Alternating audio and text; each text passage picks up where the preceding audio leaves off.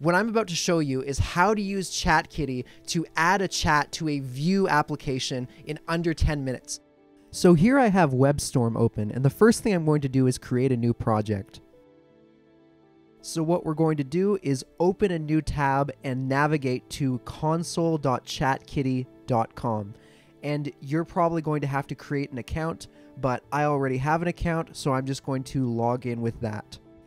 So here we can see a preview of the chat that we're going to add to our application. What we do is press the publish button. Now, if you want to use this in production, you're going to have to click the ready for production and purchase a higher tier, but you can test it in sandbox mode totally free.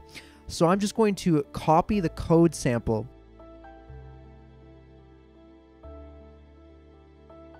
and now let's see what we have. And there we go.